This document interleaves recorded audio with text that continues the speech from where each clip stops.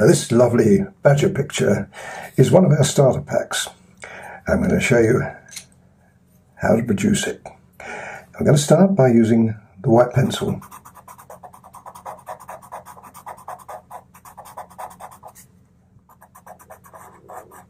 And that goes in the ears and all the white areas.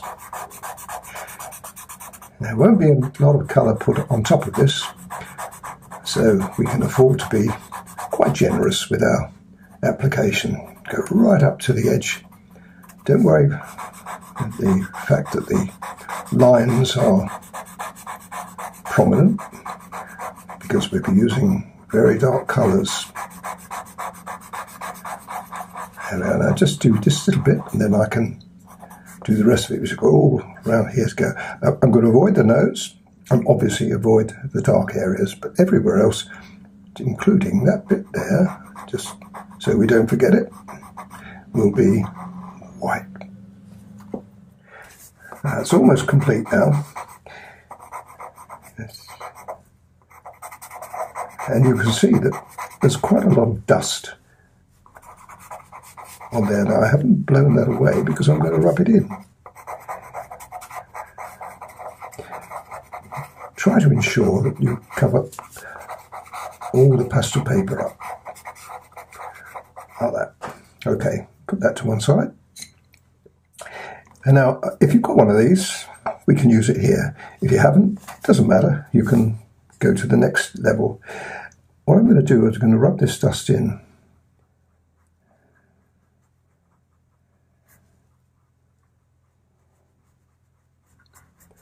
It just ensures that you really have covered the pastel paper up with the white.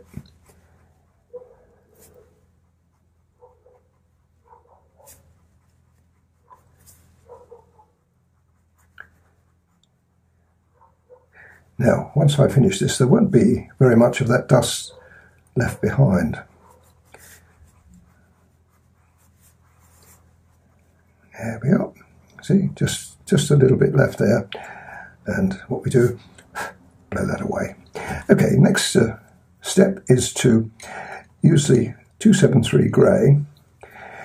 Okay, and what we want to do is add a bit of shading to this.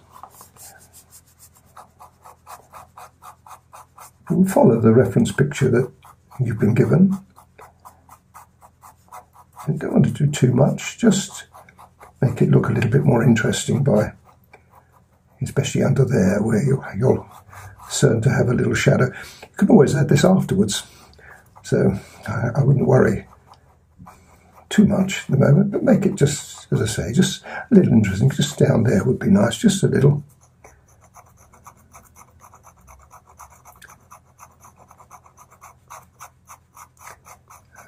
There you go, now that's nice, isn't it? And again, you can bring back Colour Shaper if you wish, but if you haven't got one of these, just don't worry to do it, because it's going to look okay.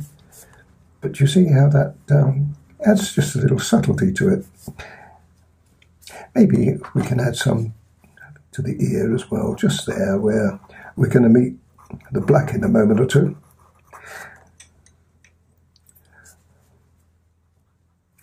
There you go. Okay. Now, I would suggest that what you do is the eye before we put the very dark colours on. And once again, we come back with the white. And now, I tell you what, folks, what I would do, and what I'm going to do now, is to sharpen that pencil to a fine point, because I want to get it in between there. And the other areas are okay. I mean, we can put some white on top of that, but I think to get in there we need a sharp point. So let me just sharpen this up, and then I can get it in there, and I'll show you. I'll come right close on this eye so that you can see just how much detail we can actually get in there. But we'll only do it if the pencils are sharp. Now I've brought you nice and close. What we want to do is to put the white in that area there. And we've got two little white highlights in there, one there and one there. Okay, and there's also just a little bit of white just in there. And all the other areas, not that there's much there, is the 182. It's got a brown eye. Now you see, just slightly encroached on that light.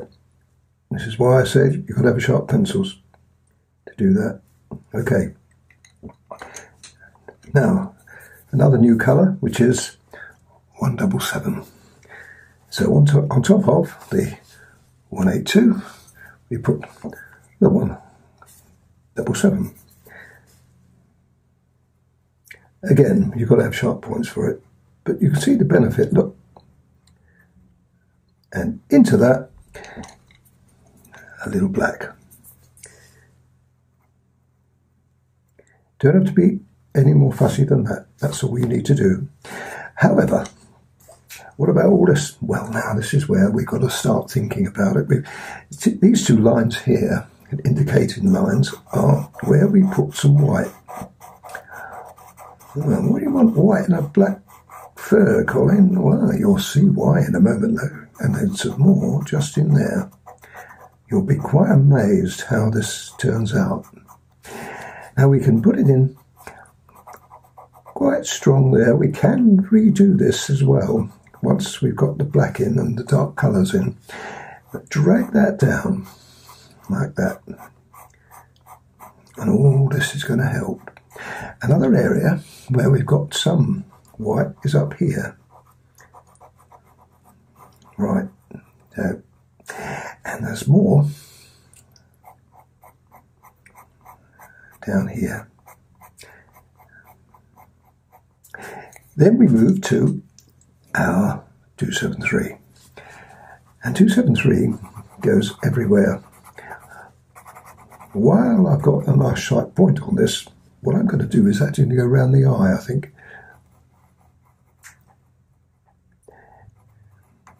Actually, I want that light to be there.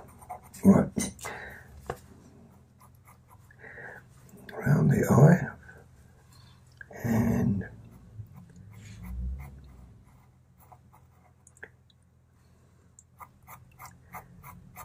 then stroke it in. And this area that I've already put white in there, you can just play with it a little bit. This is a forerunner to the black, remember, so what we're doing now is preempting where we're going to be putting the black in just a little while, and that can be filtered through there like that. You should, by the time you get to this stage, see where that black's going to be. Now it's come from there.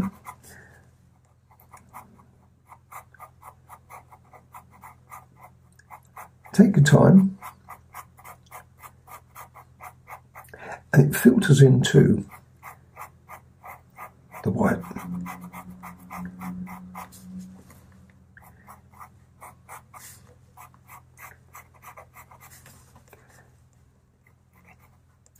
And right onto that line, covering it up.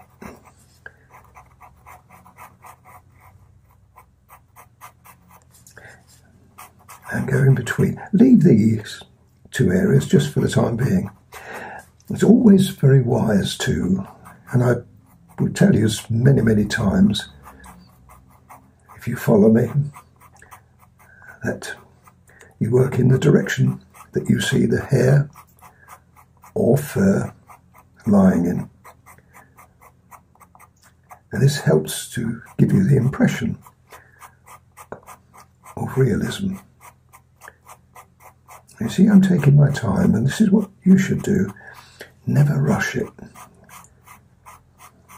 And then gradually follow the reference picture as well. If you're following me, that's fine. But if you're not watching the video when you're doing this, then look at the reference picture. All the information is there. But this just gives you an opportunity, really, just to play with it, because if anything goes wrong now, we can change it. Once the black goes on, it's not easy to do that. I come right into there, and again, filter into there. So we've got that white on the outside there, looking good. Now this over here, it's just a little easier because we haven't got any eyes to worry about.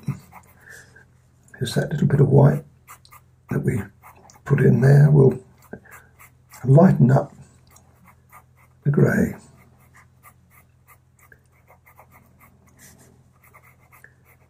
But it's when the black goes on that becomes much more important. Creates the shine that we're looking for.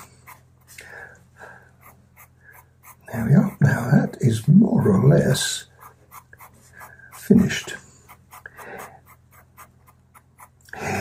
Okay, now put that to one side, and we bring in the big guns now. 199, which is the black.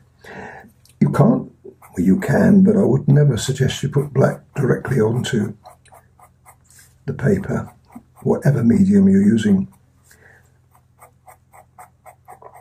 By putting a cushion underneath it, it gives you a much better impression. Now here, the first time we're going to hit this, I'm leaving the eye till last here because we'll have a bit of practice when we do this. Go in between, like that. And it's quite strong, so once you've established that,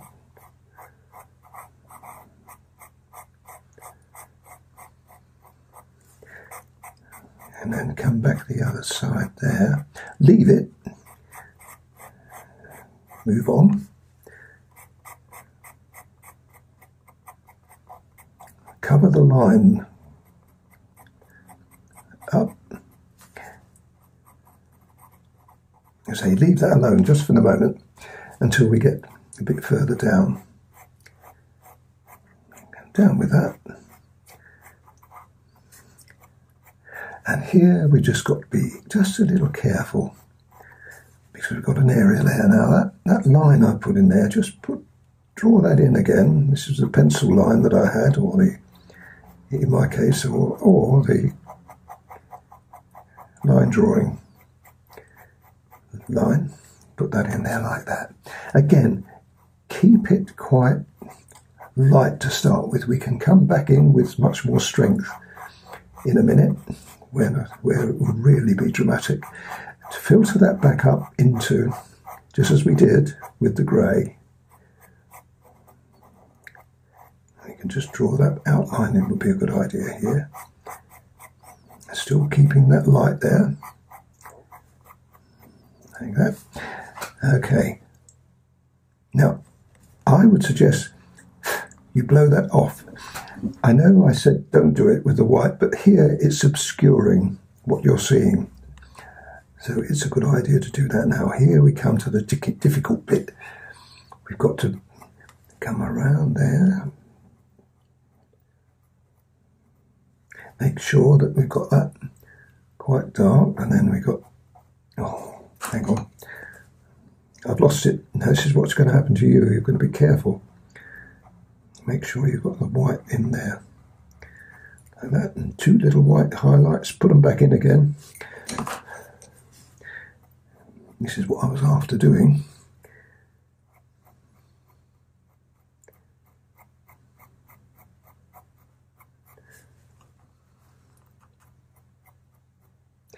And now underneath there,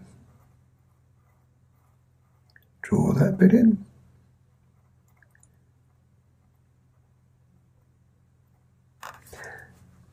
And then come down. You want to leave this area quite light. This is why I've said to you, don't push too hard with the black, because once you commit yourself, you can't return. And there's just a little more black here. And then that filters down.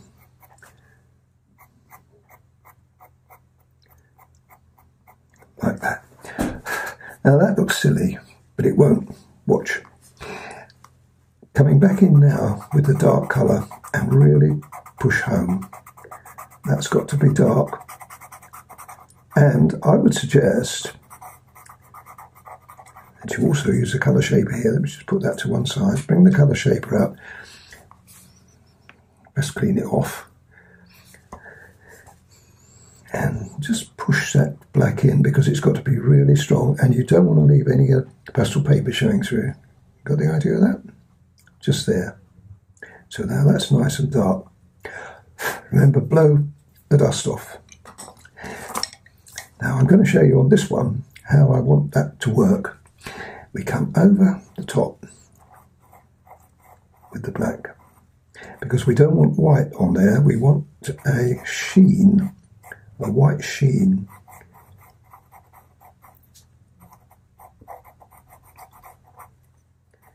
Now you're going to be amazed at this in a moment.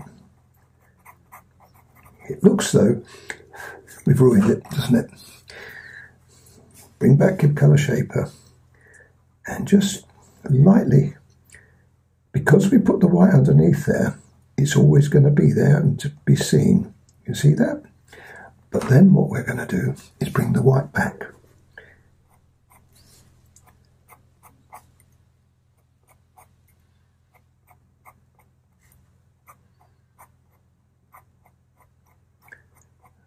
Like that. I don't think you want it any stronger than that. So let's go to the next one. So that one's comparatively easy compared with this one. Now if we're filtering up from here, and yes, we will be putting white back in there. Keep the dust away though. Now do what I did just now with up here and gradually drag the black across. Now this is a little bit brighter here. You'll look at the reference picture, you'll see that it's just a little lighter there, or brighter should I say, and then it filters up from here. This is where the colour shaper, if you've got it, will come in handy. Let's put the black to one side and use the colour shaper.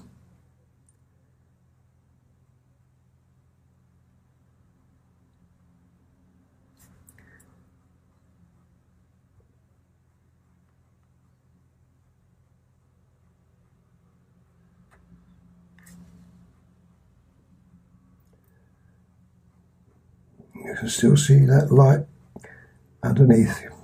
That's why I said you've got to put the white on first. It would be tempting to put it on afterwards once you finish the black, but it doesn't work quite that way.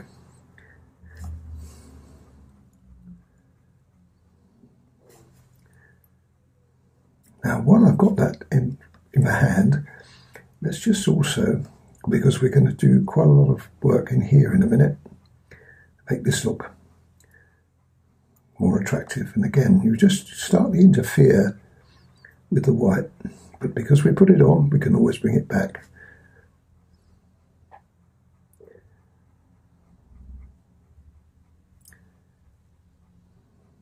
Right, now let's just do a little tiny bit more work, make it a bit stronger now.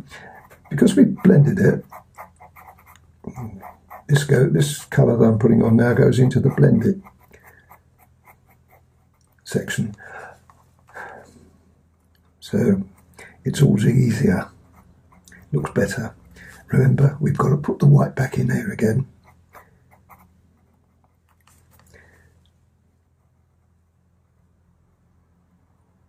It's very easy to lose that eye. And I would suggest what you do is before we go any further, just sure, see it's beginning to look right now. Now, how do we do this? Well, I showed you how to do it just now. Let me just blend that just a little more, because we now need to have it, as I said, as a sheen. This is hard, but it's rewarding. Now we can be a little bit more prominent with the white there. like that. And then gradually, even though we've got the black there, the white will still register.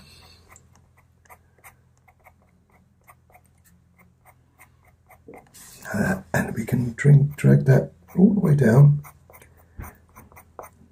It obviously won't come out white because it's going on top of black. That looks good, doesn't it? Now this area here, we can just bring the white back again. And on the edge,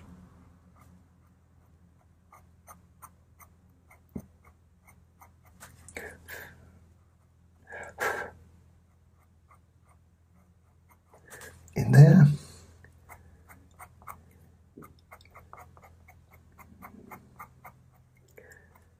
And that filters through.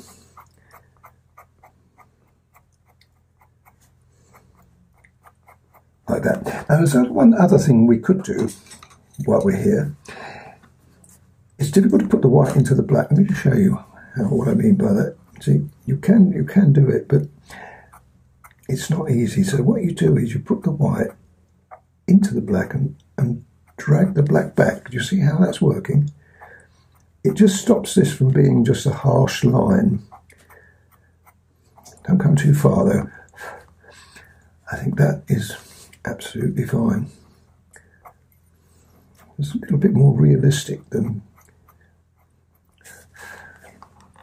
Now that's looking really nice. Just come in here as well. All the way down. And we can even come up here, but this time we go the other way. Like that. What you're doing is picking a little bit of black up on the edge of your white, and it's just breaking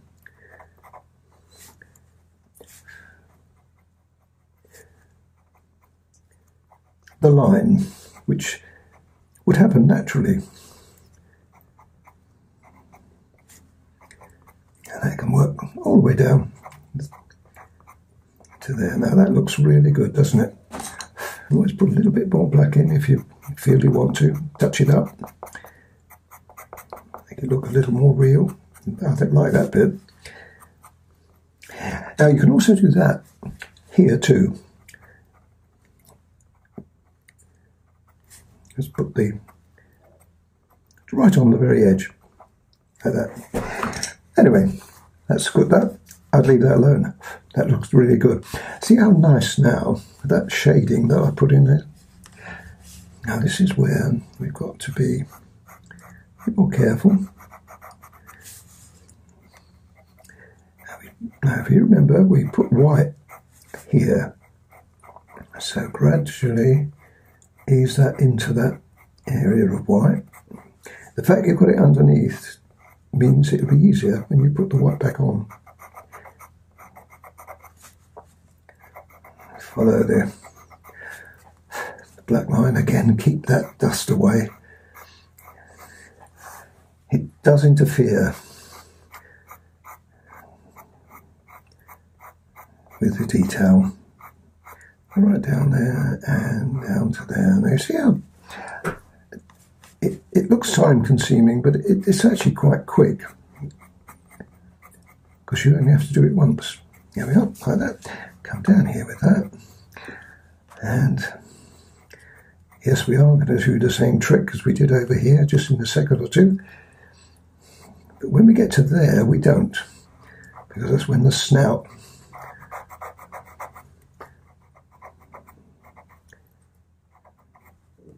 in other words, this light is in front of that, but this is different.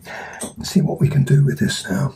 We can probably use the white just there to interfere with that, like that. Now that